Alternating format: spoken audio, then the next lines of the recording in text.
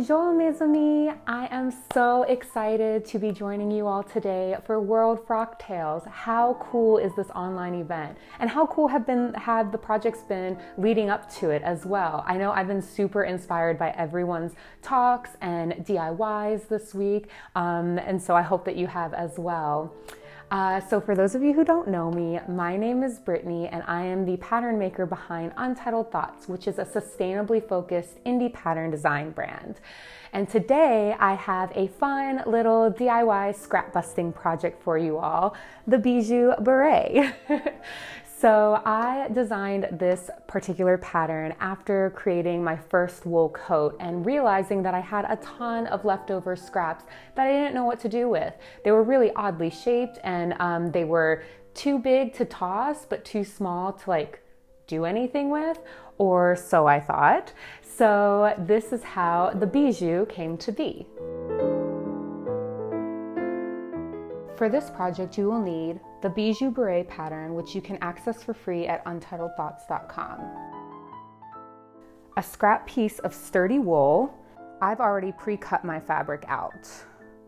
You'll also need lining fabric measuring the same amount.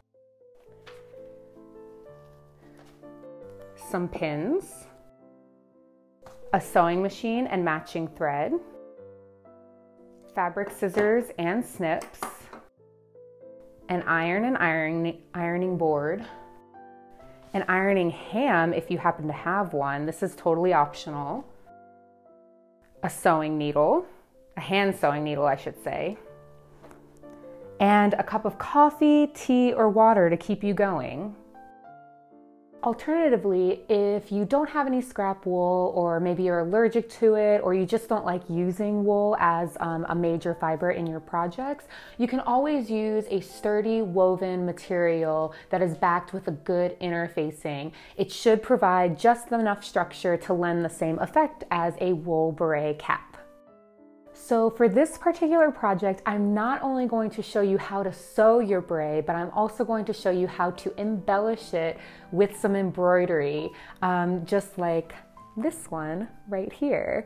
So for the embroidery part of this section, the supplies that you're going to need are 1 to 3 colors of embroidery floss, depending on how intricate you'd like your design to be, an embroidery hoop, an embroidery needle, some sort of washable marking tool such as a friction pen or tailor's chalk, and then of course a embroidery design of some sort for your actual beret. There are plenty of free designs to choose from online, but in case you needed, I have included a printout in your Bijou PDF downloadable files as well.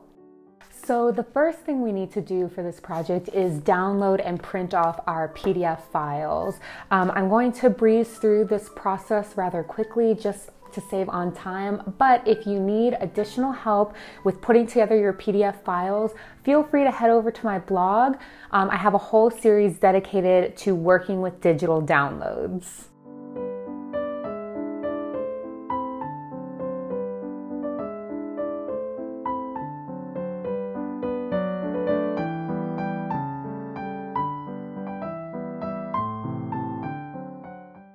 So we are going to begin our project with our embroidery first before ever starting to sew our beret together. This way, all of our little threads and all the loose ends get hidden inside the actual beret, creating a nice clean finish for our finished project. To start, pick a spot you would like to add your embroidered design. Make sure that you're not too close to your edge, your seam allowance edge, or to the center of your beret, which is where the stalk is going to be sewn. So if you aren't sure exactly where your seam allowance is, feel free to grab a ruler and just mark it out. Our seam allowance for this project is 1/2 inch. So I'm just going to go around the bottom edge of my beret and mark out 1/2 inch so that I don't accidentally draw my embroidery design in my seam allowance, because that would be a total waste. It would just get sewn up into the hat and create a lot of extra bulk. And I'm only gonna do the bottom edge because this is where I plan on putting my design. And I don't think that you can see it, but I did already mark the center, so I'm just gonna remark it with my chalk. I had originally used my Frixion pen, but it's not showing up on camera, so I'm just gonna redraw everything. All right, so now you're going to lightly draw your pattern out onto your beret using your favorite marking tool. Again, I love my Frixion pen, but it's not showing up, so I'm going to use my second favorite, which is Taylor's chalk. So I'm just going to lightly draw the outline of my embroider design, and I'm making mine pretty big because I want it to make a statement.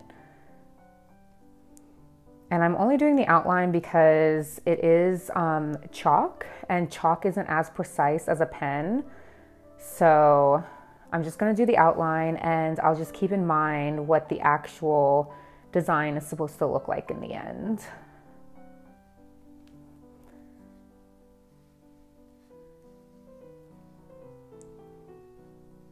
So I'm just doing all the squiggly little branches right now.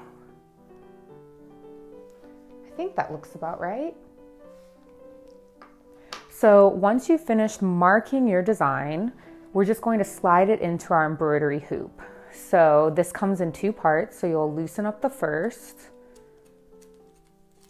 take it off and set it to the side, and you're going to place your design over the embroidery hoop, making sure that you can actually like put this piece right back on top, and it's going to be nice and tight. It might be a little too tight, so you might have to loosen your embroidery hoop just a bit more. There we go.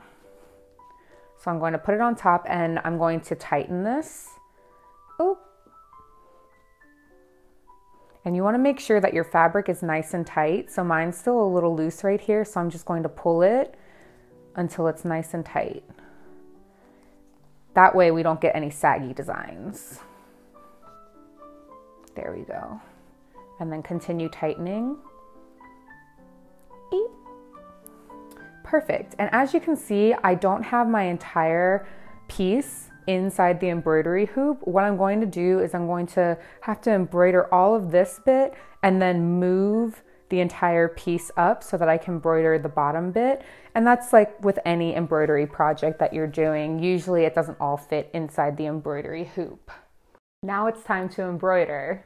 To start, pick one of the colors of embroidery floss that you'd like to work with first, and don't tangle it up like I just did. You are going to pull out about enough that is about the length of your arm. You don't want to do too much more than that, otherwise it starts to get tangled quite easily.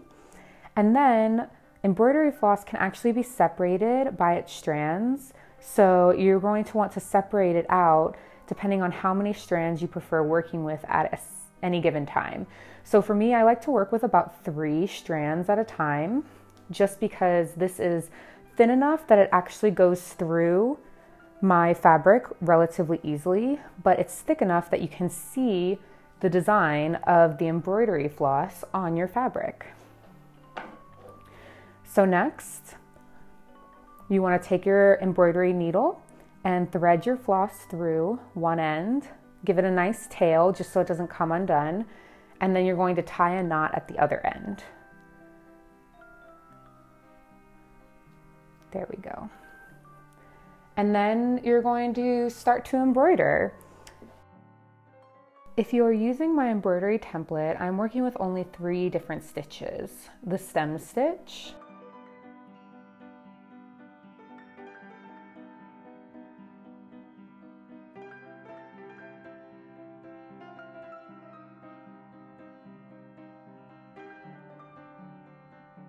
the straight stitch,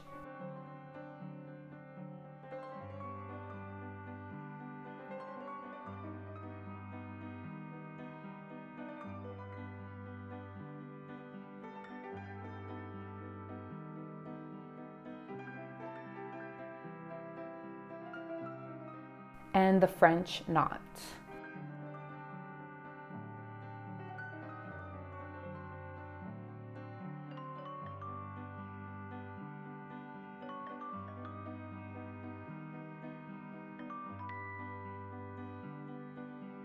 pick a spot to begin on your embroidery and off you go.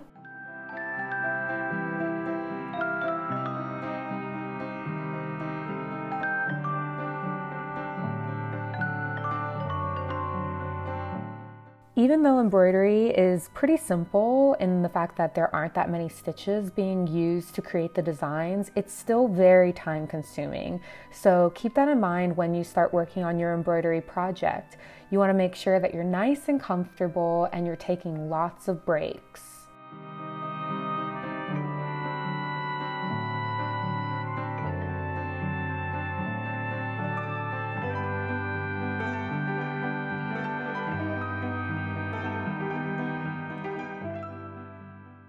There are loads of different stitches and techniques you can try, and the internet is a great place for learning and just trying all kinds of new things.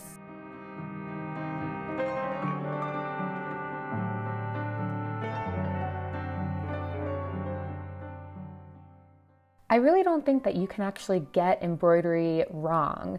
If you don't like something, you can easily take it out and try again. And if you feel like something's missing, you can just play around with adding more colors and textures and stitches until you get something that you really love.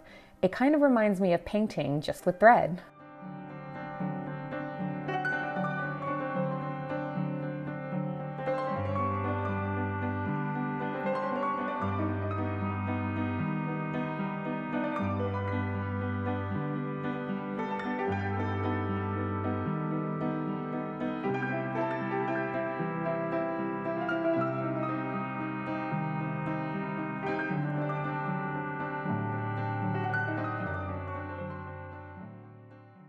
So once you have your embroidery all finished, what you're going to want to do is take it out of the embroidery hoop.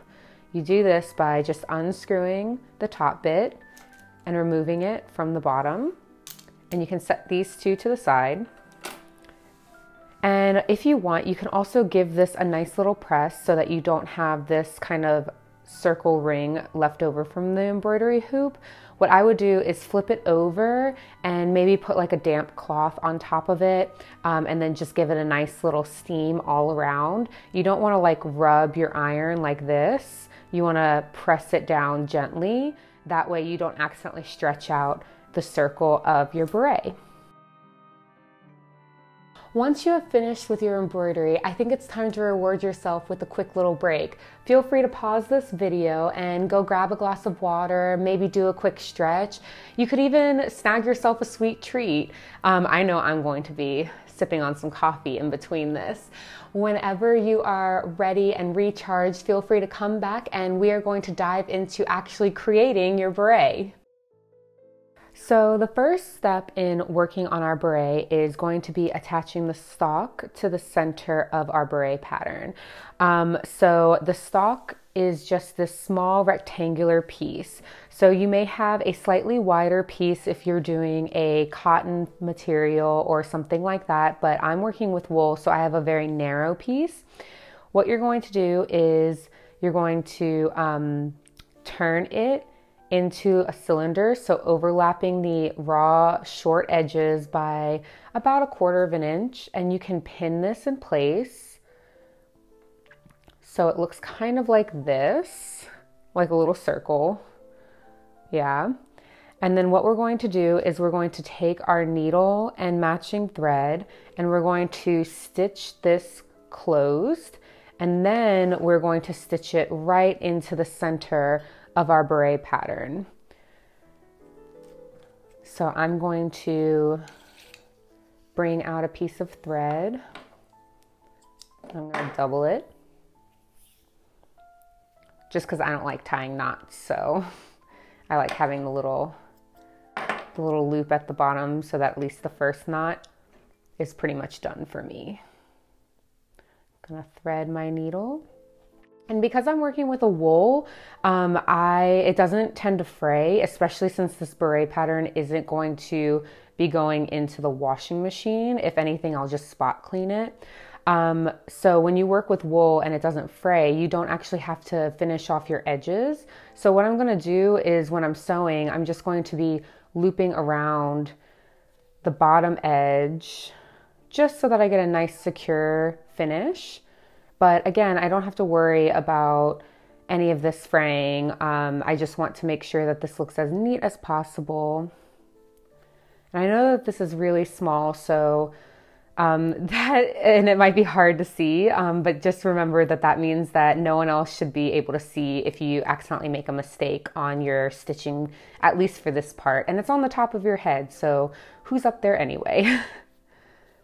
So I'm just going to go around and I'm doing the same on the inside. So if you want, if it's easier, you can flip your entire circle inside out and then stitch the exact same way that you did on the outside. Oop, it just likes to fly around there for me. And if you do find that you have wool and it's fraying or something like that, even though it tends not to, if you don't like the look of like the few small threads that you see, you can always use fray check. I personally don't like using fray check that often, but I know that if it extends the life of your garment, it's really helpful. I'll probably just go back. I can see mine is fraying just a little bit from agitation. So I'll probably go back and like trim up these little bits and pieces. But again, who's at the top of my head? So who's looking up there? So now that I have everything secured, I'm going to put this right on top of my little X mark. And I'm just going to secure this down with a couple more stitches. And you can go all the way through your fabric here. So I want to just make sure that it's nice and tight on my beret so that it's not flying in the wind. So I'll do a couple of stitches around the outside, maybe a few in the center, really just kind of going with what the beret tells me it needs.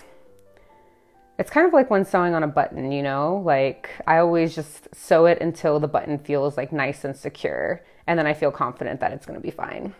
So one side is down. I'll do this through the center a few times.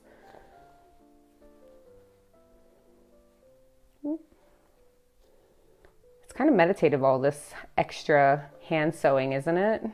Oh, look, and see, I accidentally caught my embroidery, so I'm just going to snip that excess thread, which I should have done before, but I was just so darn excited. I couldn't help myself just jumping into this project. All right, and I'm gonna go to the other side and secure the stitches here so that my little stalk doesn't move too much.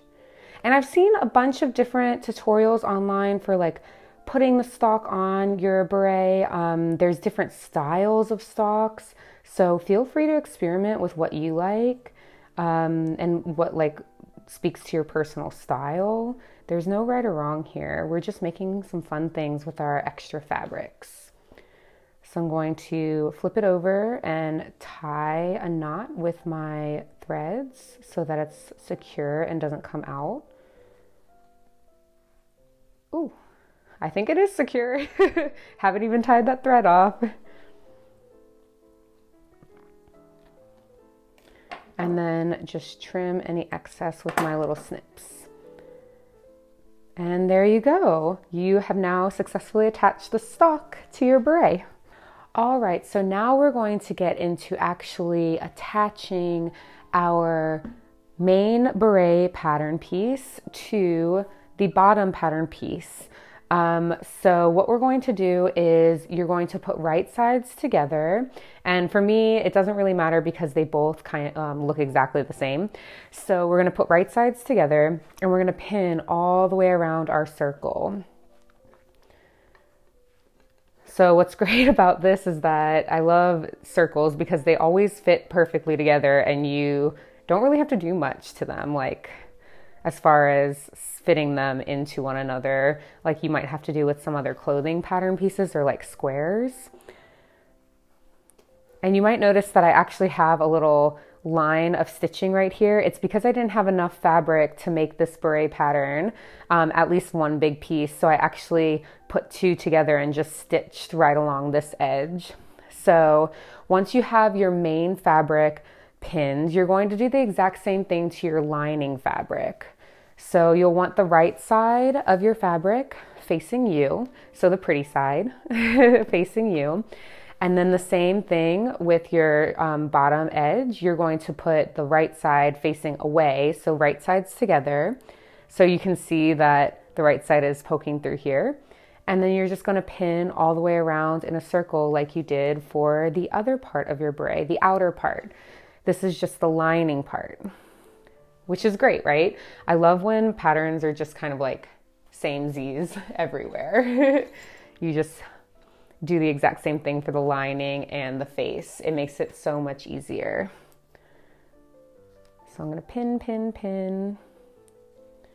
And now that both of them are secure, we're going to go ahead and sew using a 1/2 inch seam allowance, which is about 1.3 centimeters. So just going all the way around this circle and all the way around this circle. So I'm lining it up with 1/2 inch mark right here, lowering my foot, and I'm going to start sewing. Just remember to remove your pins as you go. And don't forget to back stitch as well. Now you can take this as quickly or as slowly as you would like.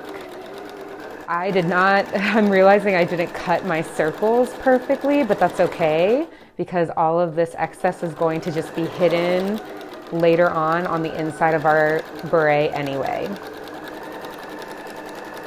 And you're going to do this for the main fabric beret, like the outer part of your beret, as well as the lining.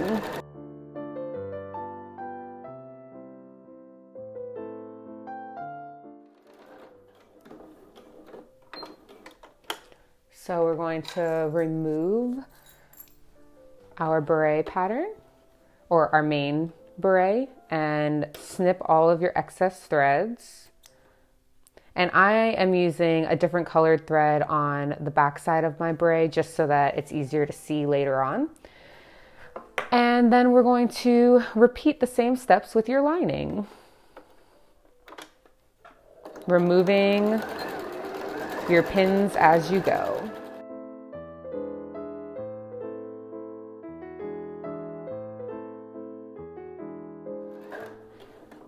Now do the same thing. Remove your pattern pieces and snip your threads. Ooh. And now we're finished sewing with this. We can go on to the next step. Alrighty, so for this next part of our project, we are going to trim around the outer edge of our circle for both the main fabric and the lining. Then we're going to clip into the circle. So this is so that when we turn our beret right side out, there's no puckering on the actual circle because all this fabric has to go somewhere, right? And it's a little bit bunched up as a circle.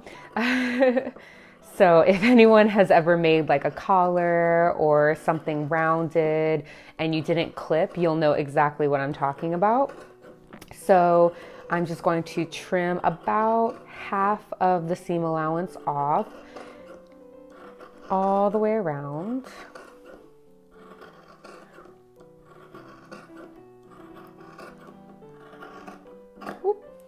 And then I'm going to compost this since it's all wool. And then I'm going to take my mini snips and I'm going to snip all the way around the circle, just doing little teeny tiny snips like this. So I just want to make sure that I'm not accidentally clipping into the seam at all.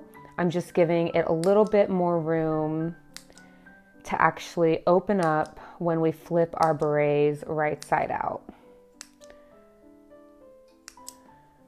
So this is a bit tedious, so feel free to take breaks in between. Or hey, if you are super speed, you can just power on through it.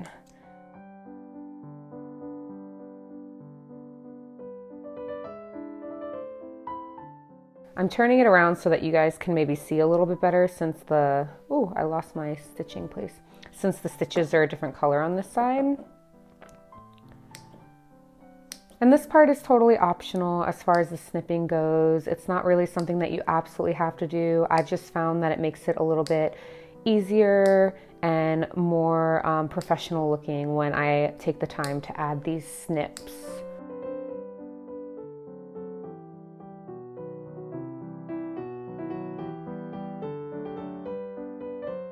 Awesome. So once you're done with your main fabric, we're going to do the exact same thing for our lining.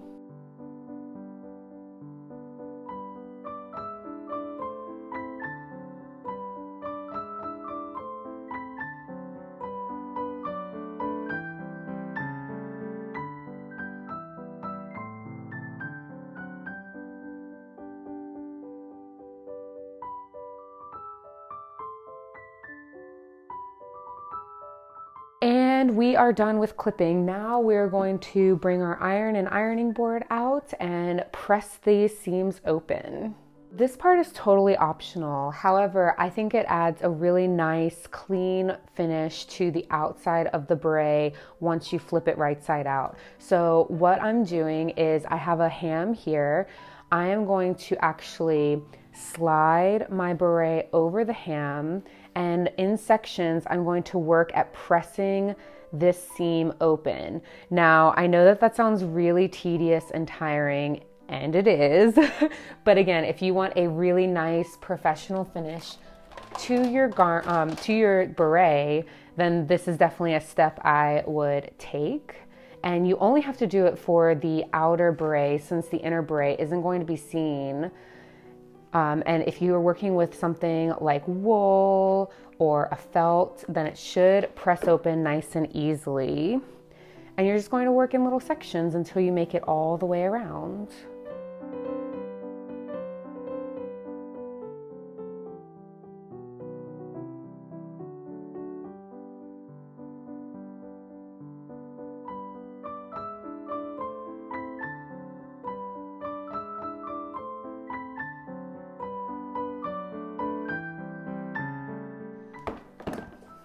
Alrighty, there we go. So now that everything's been trimmed and clipped, what we're going to do is flip our main beret to the right side. And I'm just smoothing out along the inside here, just to kind of make it as nice and even as possible, but we'll go and press it a little bit more later as well. Then what we want to do is put the right side of our lining touching the right side of our beret pattern. So to do this, I'm just going to slide the beret pattern into this hole of the lining. And it doesn't have to be absolutely perfect right now, because this is just for us, the purposes of sewing. And we will make everything nice and smooth later. So right now I have my holes sort of lined up. You want to make sure that you get them actually properly lined up, and just pin all the way around with some pins.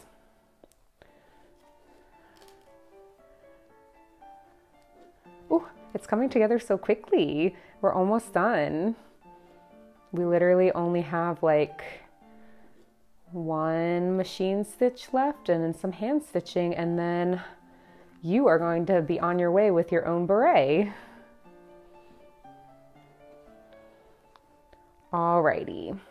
So I have pinned all the way around my circles, my two circles, inner circles, I should say.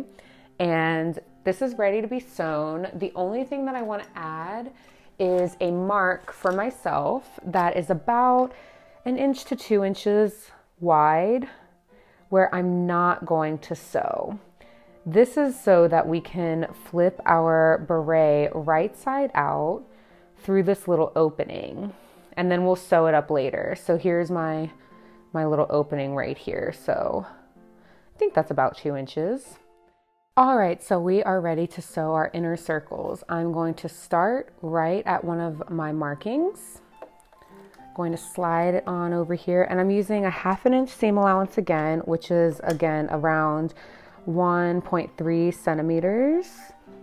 And I'm going to remove my pin and start sewing, back stitch, and then sewing all the way around.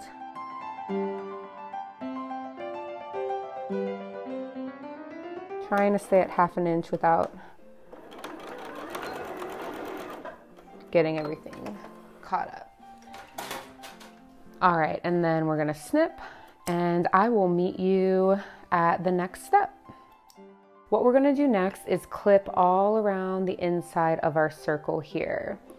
And I've chosen to do just little snips for this entire project, mainly through trial and error. I found that when I did the little triangular snips, it created a lot more rigid edges when I flipped my beret out, which is not what I was going for. I was hoping to have all the edges be as smooth as possible. So that's why I've chosen to trim like this. So I'm just gonna go all the way around, making sure I don't accidentally catch my seam, my stitching seam, because then I'd have to go re-sew it all over again. Let's see, clip it right there. Awesome. So once you have everything all clipped, it's time to flip. Clip and flip. So we're going to take it from the opening that we left in our beret, and you're just like a pillow going to slowly pull everything through this inside portion. How funny would it have been if I had sewn my beret pattern backwards? I have done that before. So this takes just a little finagling. But yay, look at that. So we're going to put our lining into our beret, our main fabric, and just smooth out the edges as best as possible. And I like to give this a nice little press here and now because I want to feel accomplished even though we are literally near the end. As I go around, I'm making sure, as I press, I'm making sure that I'm flattening out the edge as much as possible so that it's nice and smooth. And I'm slowly picking up my iron and placing it in the next spot. Sorry if the steam is a little bit much. Wool really likes steam, so I'm gonna give it what it likes.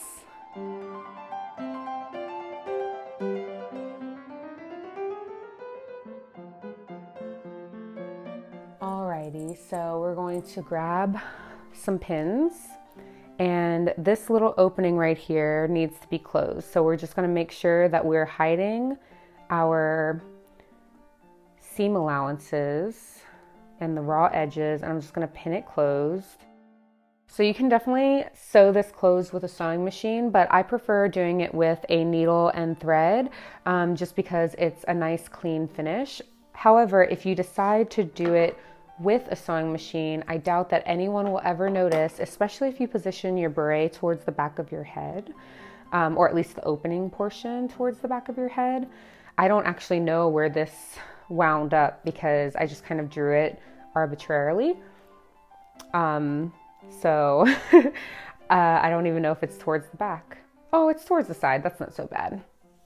All right, so now I'm just going to whip stitch this closed.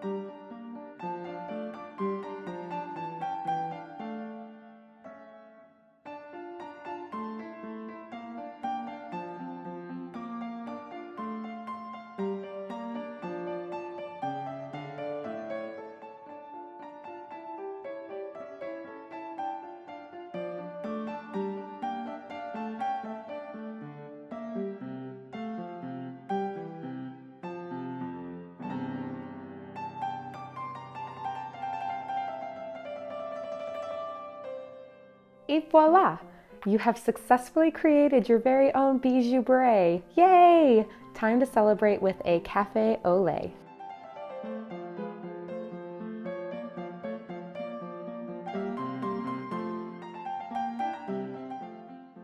I hope you all enjoyed working on this beret with me today. I know that I had such a blast.